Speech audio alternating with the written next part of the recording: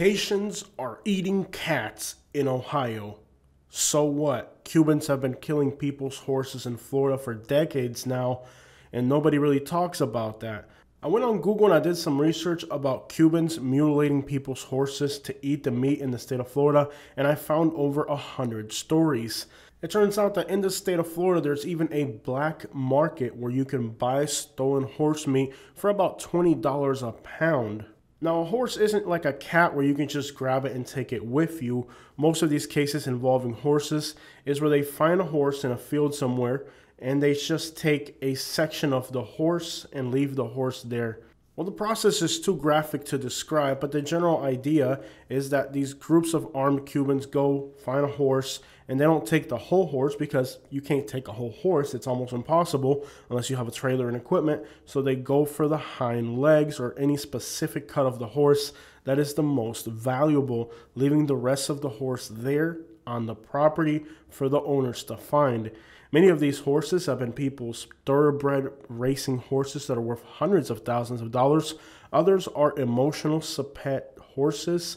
Others are just people's pets. And some of these horses have even been therapy horses that are used to help people recovering from post-traumatic stress disorder.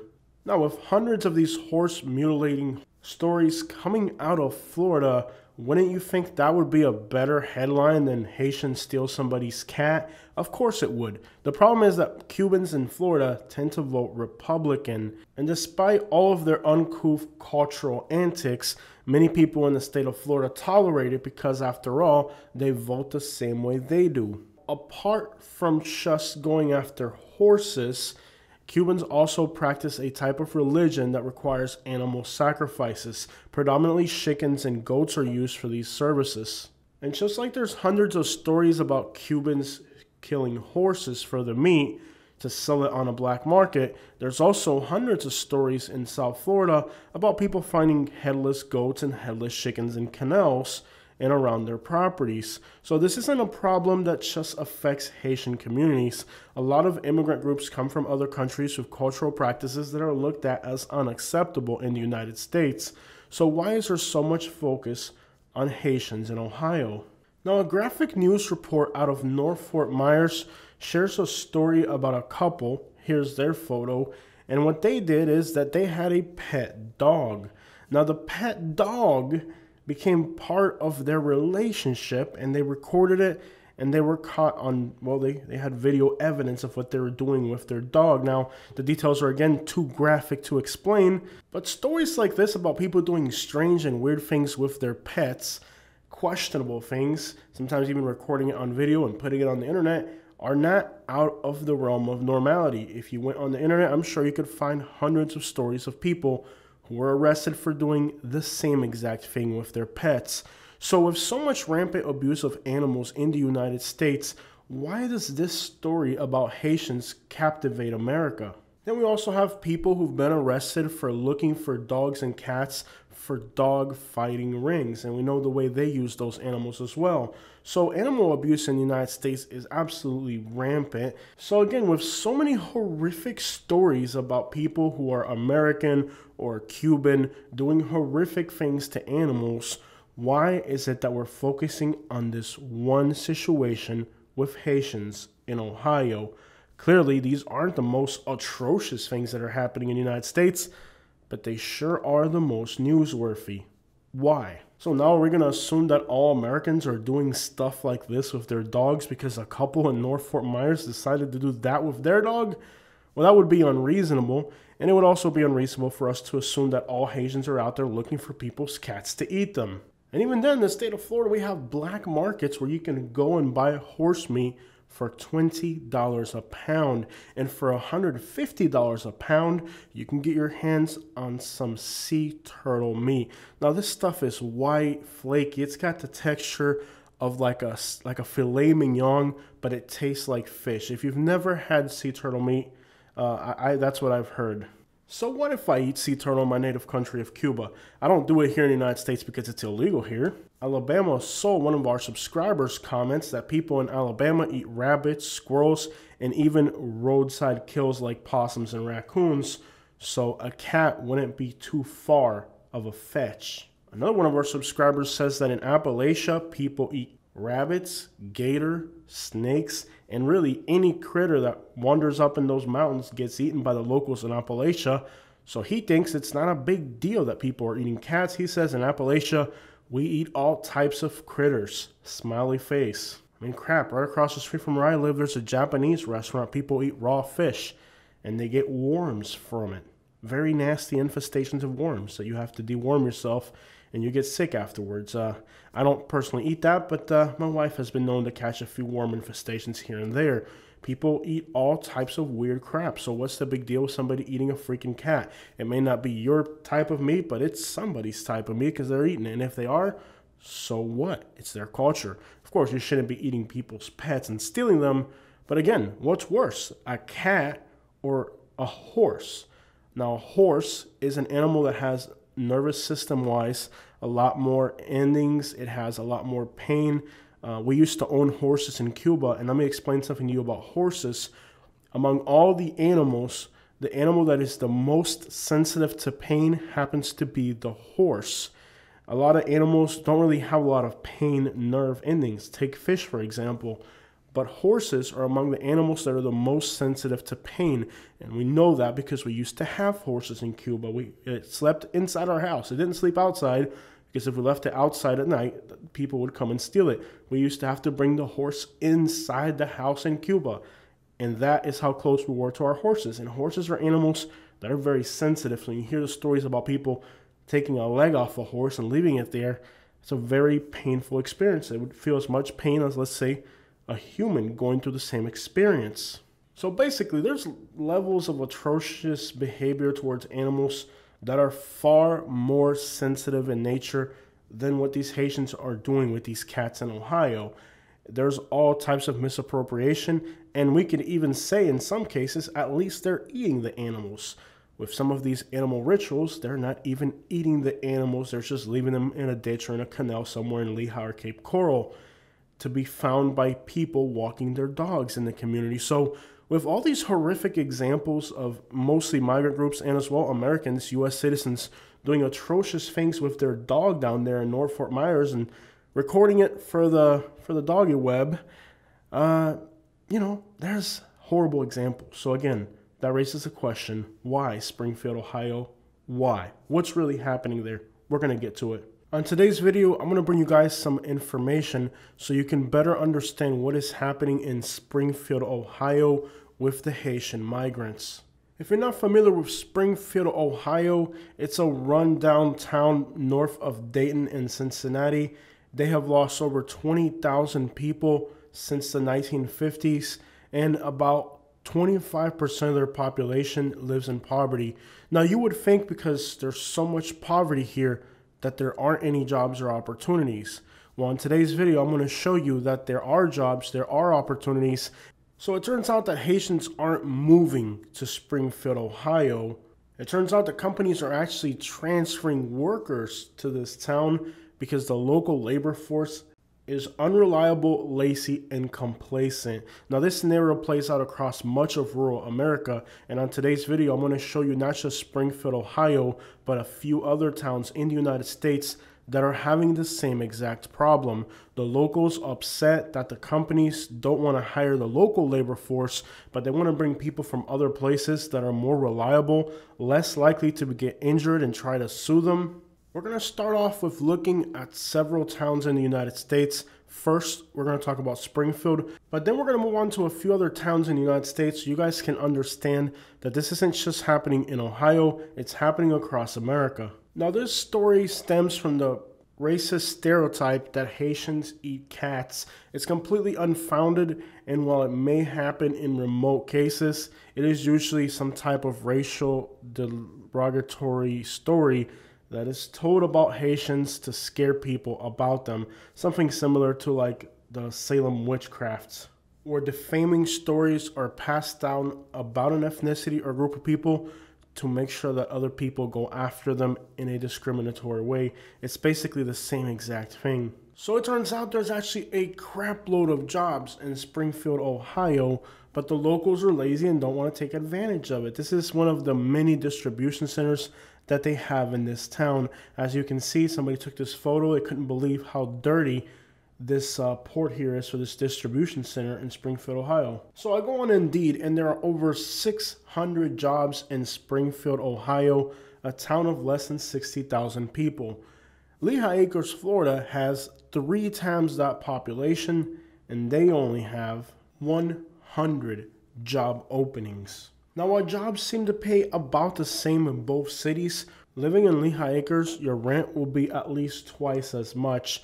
A house in Lehigh Acres right now is starting at about $300,000, and the average house in Springfield, Ohio is about $114,000. So housing is at least twice as much. Jobs pay about the same, but in Lehigh Acres, Florida, there are considerably less jobs. I mean, there's 5 times more jobs in Springfield, Ohio, but they have a third of the population. So do the math on how much harder it is to get a job in Lehigh Acres. Now here's Lehigh Acres. Highlighted in purple is the percentage of the city that's dedicated to commercial and industrial purposes. Here's Springfield, Ohio, and you can see that the city is covered with industrial commercial applications and land use. The options here are bountifully more plentiful than in a place like Lehigh Acres, Florida, that is more expensive and has less jobs. The reason why this town has a high poverty rate is because the people here have their houses paid off, their cars are old, they're not brand new, they don't want to work. A lot of them are getting SSI. This area of the country has the highest percentage of food stamps per capita of anywhere in the country. These people are simply SSI disabled, living off the government, getting food stamps. They don't need to work. Their houses are paid off. Their cars are old. These people here have high poverty rates because they don't want to participate in the labor force. And now these companies and distribution centers are dying. They can't find workers. So they're bringing migrants from Haiti to work in these plants because they know they're reliable. They're hardworking. They're not trying to leech off the system. They're trying to work. So, of course, if you have a company and all these lazy people, a lot of them are going to try to sue you. A lot of them are going to try to get hurt on the job sites. A lot of them are very unreliable. The addiction rates up here are 3 times the national average. This is an unreliable labor force. So you bring all these Haitian migrants, and they are hungry to work. They are eager to work. So, of course, the local labor force hates these Haitian migrants because they're actually willing to work. They're actually trying to get these jobs, and they're actually showing up to work on time. And this isn't a scenario unique to Springfield, Ohio. My goodness, I'm going to give you guys a list of other American towns that have the same exact problem. Yeah, people, we have 600,000 Haitians in the state of Florida. Do we have any of these problems with Haitians here? Absolutely not.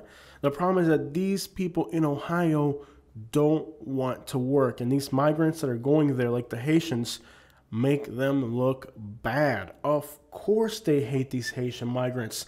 They're actually willing to work. They're not trying to be leeching off the system. They don't need to be put in a rehab center. The only thing they need is a job and a place they can pay rent, and they figure it out. So the real reason these people in Springfield, Ohio are upset is because they're lazy, they're leeching off the system. They are leaving the companies that have invested in infrastructure here and distribution centers with absolutely no labor force they can rely on. If you look at the ratings of the distribution centers in this town, they're some of the worst in the country. And the reason is because the people here don't want to work. They've been systematically exploiting these companies. So, of course, the companies are going to be like, you know what, forget it. We're not going to hire you guys. We're going to bring people from somewhere else. And that is what's at the core of this problem. And look, this isn't rocket science. The same exact thing happened with Mexicans. Companies didn't want to hire Americans because the Mexicans were better. Construction, industries, they didn't want American workers. They wanted Mexican workers because they were more reliable. So Americans created an anti-Mexican campaign, and we all know what happened with the Mexicans. They work harder, they're more reliable, they're more productive. Companies wanted them. It made the American workers jealous, and it became a problem in the labor force. And it segregated the labor force where now people that are Mexican, they have to live in a place like Texas, California, New York, or Florida, where they have large communities. They can't just go now and work in a small town in the middle of the Midwest because the people there are going to make their lives miserable because they don't want those people there because they're more productive. This isn't a new thing in the United States. It's been happening forever. And what's happening in Springfield, Ohio now is that they're trying to start a misinformation campaign against the Haitian community because they don't like them. But it's not because they're eating people's cats. It's because they're hardworking people that are actually willing to take these jobs, and that's the last thing people in Ohio want in their community. Cullman, Alabama has the same exact problem. There's a huge Walmart distribution center, and they can't get local people in Alabama to work here. So what has Walmart done? They grab black people from Louisiana and Mississippi and Spanish people from Florida, and they pay them extra money to come work at the Cullman Distribution Center. Here's a distribution center for the South, one of the biggest. It's a very important distribution center, but they can't rely on the local labor force. They drag their feet. Their production is absolutely minimal and horrible. And this isn't a secret. A lot of people in America work for Walmart. They can verify what I'm saying is very accurate. The Cullman Distribution Center has a problem that the local labor force is lazy, unreliable, and they're very propense to get hurt on the job sites. Thus, the people that are having to run these companies are usually people from Mississippi, Louisiana, or from Florida that temporarily get transferred here so things can get done. And those crews, you'll have like 2,000 people from Alabama and 50 people from Florida or Mississippi. And the crews from Florida, Mississippi in a day, despite being 10% of the actual population of the labor force, sometimes will complete as much as 2 to 3 times more work than those crews from Cullman, Alabama. They are lazy people again. These are areas that are predominantly white population, and they simply want to abuse and get every drop of blood they can out of these companies. And these big warehouses and distribution centers need productivity. I've known several people from Florida who get transferred to Cullman, Alabama, and they can be there for a month or two because after a while they have motorcycle gangs that target the workers and try to scare them, or they won't serve them at restaurants. It's like a complete persecution of the workers from other states that are at that facility. And it's basically that the local labor force here simply does everything they can to keep these workers from other states out because they're more productive. So the problem arises in areas that have very small percentages of foreign-born population, places like Ohio, places like Alabama, West Virginia. These large distribution centers and hubs that employ a lot of people, they can't rely on the local labor force, not because there aren't people there aren't bodies there that can work, because the people that are there are simply unreliable and they're too much of a liability. Cullman, Alabama being a perfect and well-documented example of an area where there are a lot of jobs, but they have to bring workers from other places.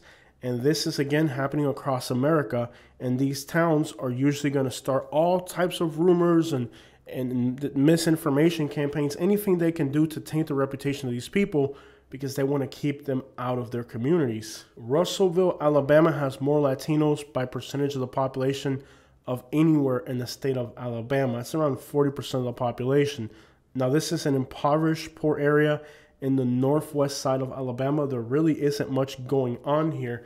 But in Russellville, you have a huge Latino community that works in the chicken plants. And again, here's a huge industry, and the only labor force that they can find is Hispanics and Latinos. Predominantly here, you have a lot of people from Guatemala, and they are the ones that mostly are working in these industries. These are places that if you move there with the desire to work, you can generate a lot of income. Now, as you guys know, I lived in rural Alabama, and while living in rural Alabama, I made a lot of money. It was considerably easier to make money in rural Alabama. Despite the fact that it was easier to make money while living in Alabama, I had to leave due to discrimination and racial and ethnic persecution. Now, at the time that this happened, a lot of people said it wasn't true and I was lying. But we've seen in the last year several, if not dozens, of cases of Hispanics in Alabama that are being targeted by criminals and simply just killed because they're Hispanics, because the criminals know that law enforcement doesn't investigate criminal cases if the victim is Hispanic. Particularly the cities of Birmingham and Montgomery have each had killings.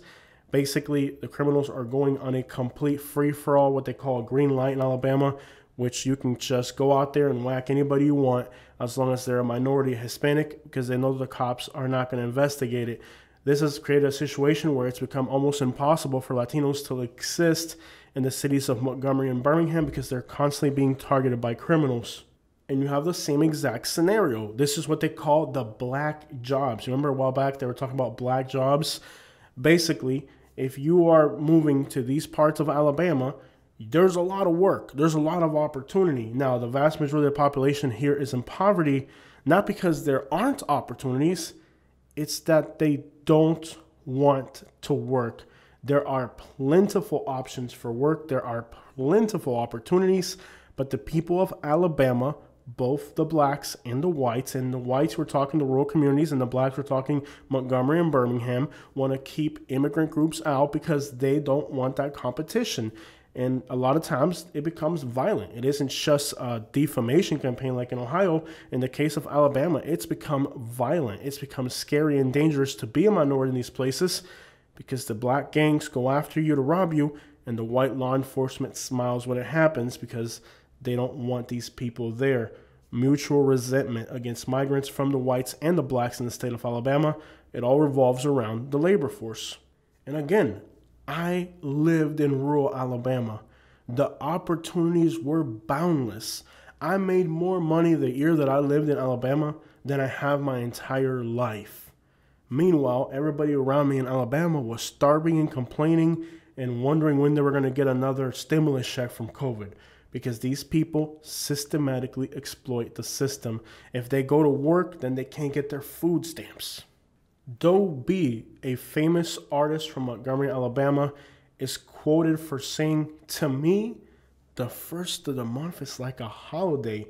And if you've lived in Alabama, you know what I'm talking about. In these places in rural America that are 5% or less foreign-born population, these people, the first of the month is like a holiday to these people. It's a sacred day for these people, the first of the month. And the trap houses and the dealers, they make songs about the first of the month. You guys remember that song from Bone Thugs and Harmony? It's the first of the month. It's the first of the month. People are singing welfare carols in these states. They're just immersed in a culture of living off the government. So, of course, they hate and demonize these immigrant groups who come here to work and raise their families and are not interested in a handout. Not ever. I live here in the state of Florida, 600,000 Haitians. I have never in my life interviewed a single Haitian that's homeless on the streets of Florida. I've never in my life seen a single Haitian panhandling in the state of Florida. In fact, there's videos on the internet of Haitians that get caught panhandling and they get beat up by their own people. There's also videos out of Miami where the local gangs are beating up Hispanics if they're caught homeless or on the streets or panhandling. The gangs actually beat the people up. They say, "Hey, we're not white. There's no panhandling here. There's no homeless people here." In the city of Hialeah, they were arresting police officers because they were beating up the homeless, telling the homeless, "Hey, we're not Americans. We're Cubans. You can't be homeless here. You can't be panhandling here. This isn't Alabama. This is Florida. There's no panhandling here." So it's people that have a culture where even among their own people, they self-patrol. And in the case of Florida, I've never seen a Haitian panhandling. I've never seen a Haitian homeless. That doesn't happen. If it's happening up here, it's because they're just not opening the doors. In the case of Springfield, Ohio, 30% of the black population is in poverty. 40% of the Hispanic population is in poverty. 89% of the Native American population is in poverty. So clearly, they're racially discriminating people there to where they don't have options. They might have to eat a freaking cat. They might have to panhandle because they're not given opportunities. But if you give these people opportunities, man, these people have work ethic. Now, this is southern Georgia. Now, most of the state is white. That's featured in blue. The areas in green are the black population. You can see like larger cities like Albany and Valdosta are going to have black populations. That's the way most of the South is. But you see those areas of orange? That is Hispanic. You can see around the town of Moultrie, a large Hispanic community has been growing. Despite the fact that all of South Georgia is struggling, these towns in South Georgia have high poverty rates. Populations don't grow, they decrease. I mean, it's part of the Deep South. It's a dying part of America. High crime rates, high homicide rates, all the horrible things that you know about the Deep South exist here.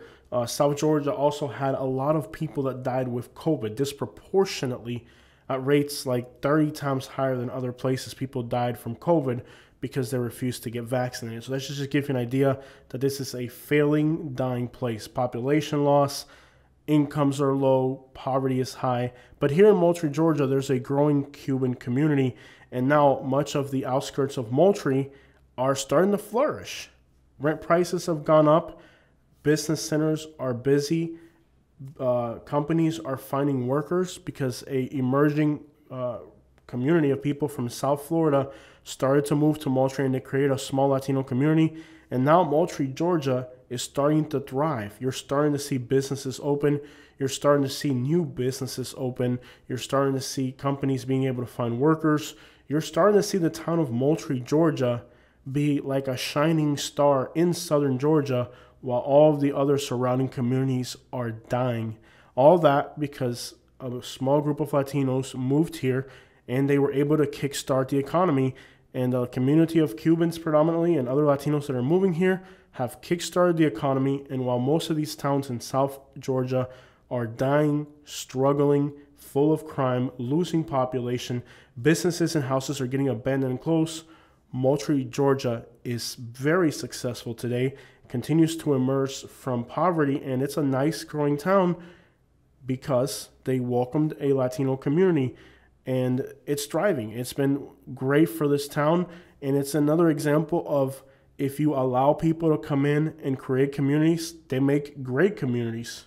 When you compare Moultrie, Georgia to the surrounding towns in South Georgia, it doesn't even feel like it's the same state. Moultrie, Georgia, you see people downtown, you see businesses open, you see like life, activity, and economy.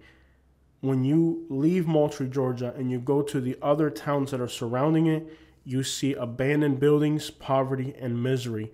Moultrie, Georgia is a perfect example of what happens to a town when you let minority groups move in that are hungry and desire to do something better with their lives. A lot of people that came here from Miami bought houses cash, and a lot of them even work night shifts at chicken plants, very difficult work that other people simply don't want to do.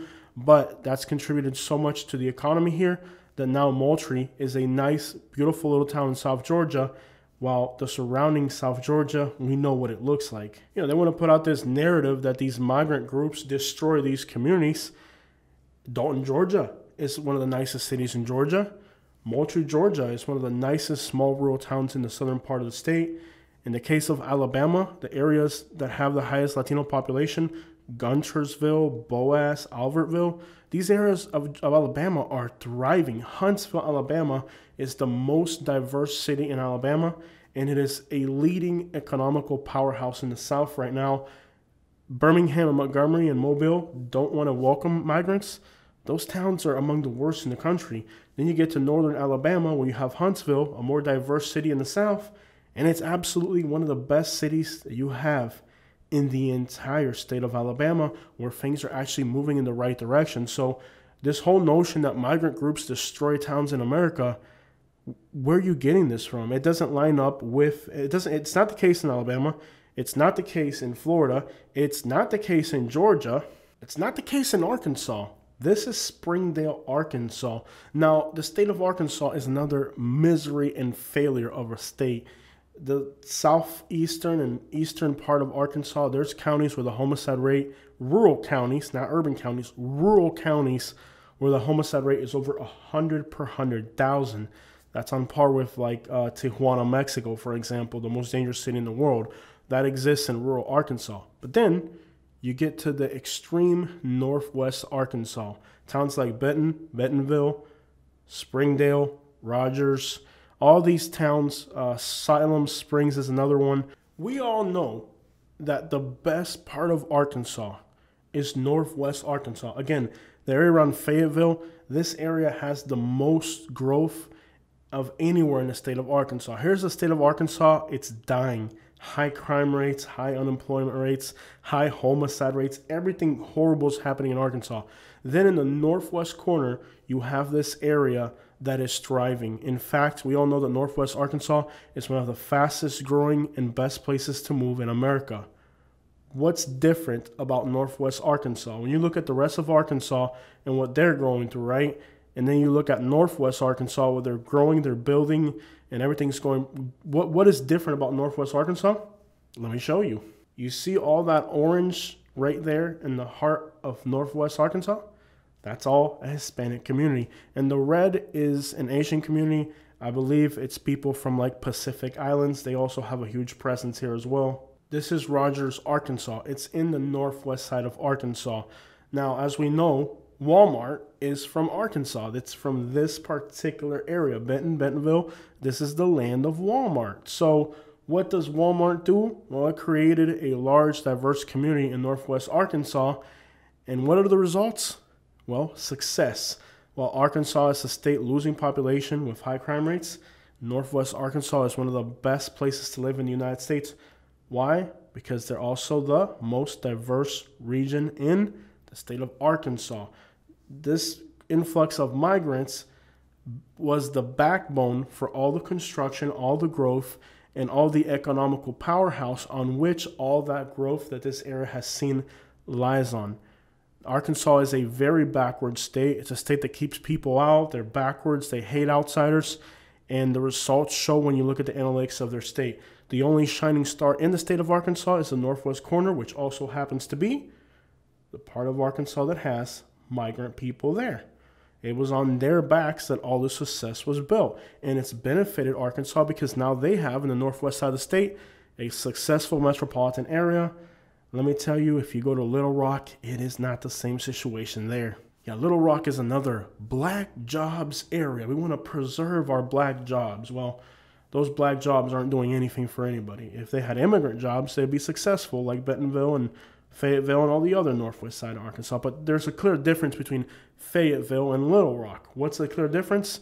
Well, Little Rock doesn't have those migrant communities. Northwest Arkansas does. So it isn't just one example here or there. We can go state by state and talk about the contribution that these groups have had to their states in a positive way. The people that are trying to tell people that these migrant groups are hurting America are actually very uninformed. The truth is the complete opposite, that actually states that are struggling when migrant groups move in is when things actually start to pick up. This is Siloam Springs, Arkansas. It's a small little town in rural Arkansas. The population is 26% Latino. As you can see, businesses are open here and there is economical activity. For a small town in Arkansas, that says quite a bit because most small towns in Arkansas are complete devoid ghost towns. Take Harrison, Arkansas, known to be one of the most racist places in America. Their businesses are closed, houses are abandoned, and you don't see any new construction. But again, in this part of Arkansas, it's clear what the Hispanic labor force has done for this area. Arkansas is an undeniable example of a state where immigrant groups have created the best communities in the state. In the areas that are the most devoid, where less than 5% of the population is foreign-born, those counties have homicide rates on par with Tijuana, Mexico. But then you come here to the area where the Latino community makes up 26, 30, 40% of the population, and you have some of the fastest growing cities, not just in Arkansas, but among the fastest cities in the country. So it's undeniable and it's clear that these migrant groups are needed. And you know what? These big corporations are not stupid. Sure, the American people can believe whatever the crap they want, but the only thing that these big corporations care about is the bottom line. And for the bottom line, you need people that are willing to work. And today in the United States of America, people aren't willing to work. They're willing to shoot up. They're willing to sign up for food stamps. They're willing to pretend they got a disability to get an SSI check, but they sure as crap don't want to work. Look how beautiful Siloam Springs, Arkansas looks compared to the rest of the state. Look at this. Look how beautiful this community is. It's thriving. It's full of life. Businesses are open. Food trucks, people out and about. A packed and busy downtown. Do you think the parts of Arkansas that are 97% white have towns like this where there's life and business and economy? Dude, those towns are freaking dead. They're ghost towns. They're abandoned. But yeah, when you compare a town like Siloam Springs like this, nice downtown, people out and about, businesses, the roads don't have 8-foot potholes, and the cars are nice and new, the buildings are painted, the businesses are open. You don't see that in Arkansas today. And you know who benefits the most from this? The white people. The white people here are so happy. You walk into a restaurant and they're happy, they're smiling, they're nice and fat, they're chubby, their cheeks are red and squishy. You see the white people here and they are adorable. They're happy. if they were to end up in a foster care, or I don't, what do they call these things, the old people houses, nursing homes, wherever, when they get old, when they end up in a nursing home, they have somebody to take care of them, to be their friend. Can you imagine if you are elderly and you end up in a nursing home in West Virginia? What type of care do you think you're going to get in a place like that? Not very good care. But in places like this, the white population is happy and healthy. Go to Harrison, Arkansas, and they're hostile, they're angry. They got political posters all over their vehicles. They're just angry and frustrated at the world, and they're living bad. If they end up in a nursing home there, they're not going to have anybody to take care of them. They're miserable. They're miserable people because they don't have people in their community. They're not seeing people live dreams and be successful. They're just seeing the same old thing day after day. What a life. This is Montura Ranch, Florida. It's about 80% Hispanic. It's a rural area. Now, there's nothing out here. I mean, there's houses, and then I think they have a Cuban store and a gas station. That's it. It's about 80% Hispanic. Most of the people here are going to be Cubans and Venezuelans. And just every Brazilian, Argentinian, everything from Miami here. Now, it's a beautiful community. I started a Facebook group for Montura Ranch. It's called like Montura Ranch Free Stuff. It was to help this community. I started this Facebook group to help this community. I don't even have to moderate this Facebook group. And I have many Facebook groups, and they're a nightmare. I run Naples, Florida Uncensored. I have to be on top of these groups nonstop. There's scam, there's fraud. Now, I also have Latinos of Alabama, which is up at over 10,000 people. It's a nightmare. There I have to deal with people scamming, selling illegal sales, everything the most horrendous Facebook group ever.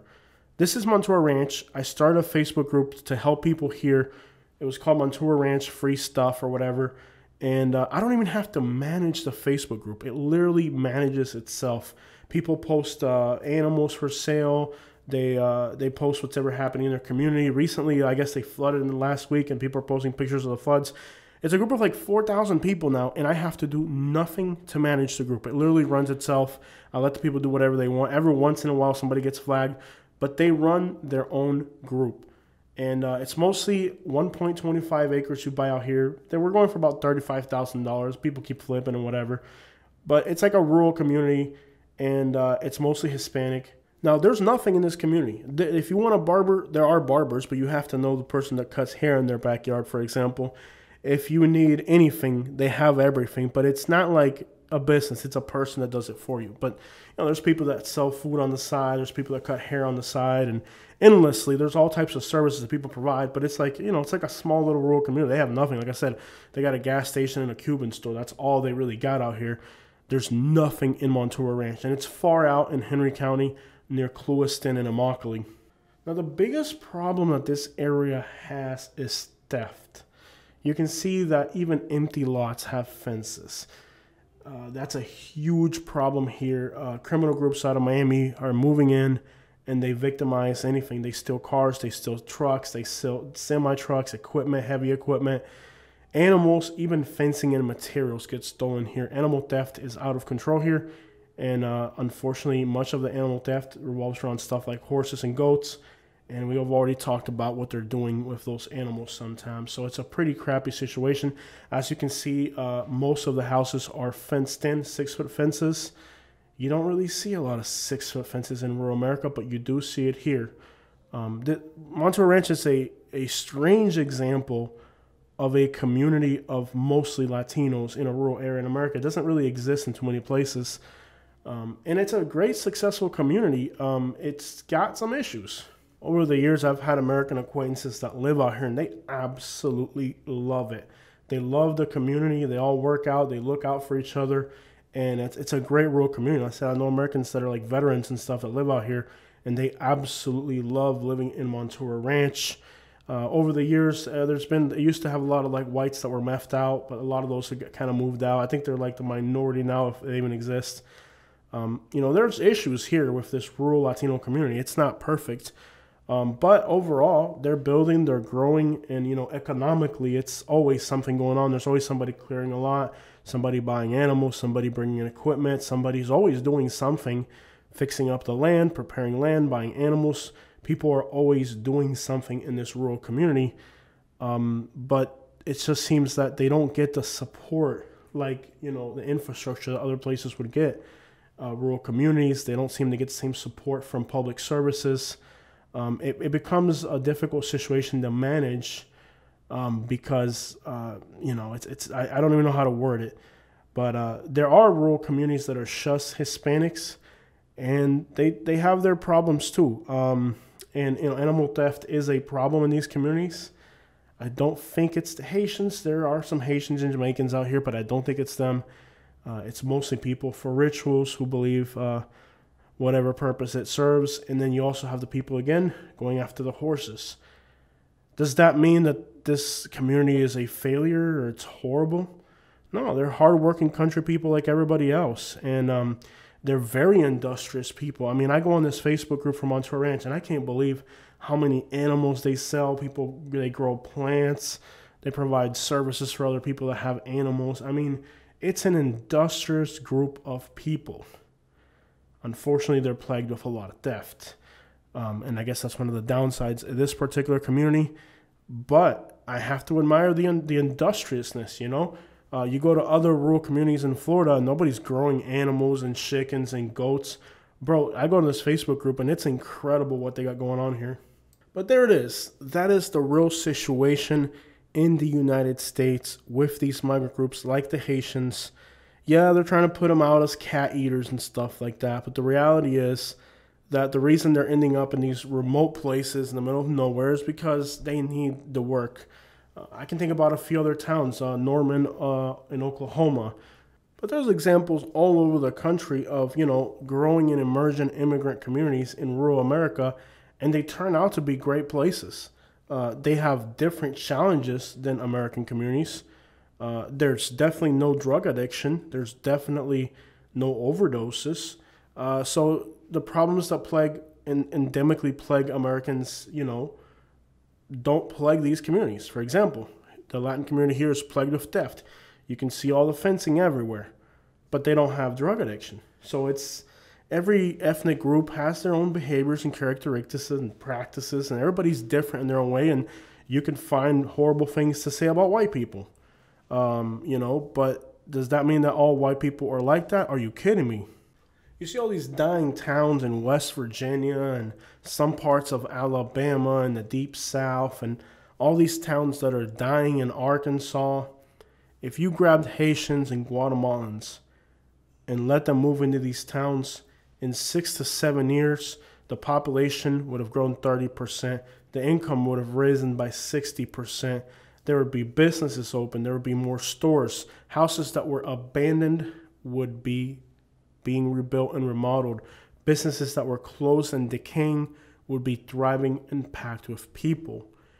If you grab a town in West Virginia right now that's been losing population, or Eastern Kentucky, the coal mine towns, they say, oh, we lost the coal mines. We'll never be able to do anything again. Bro, are you kidding me?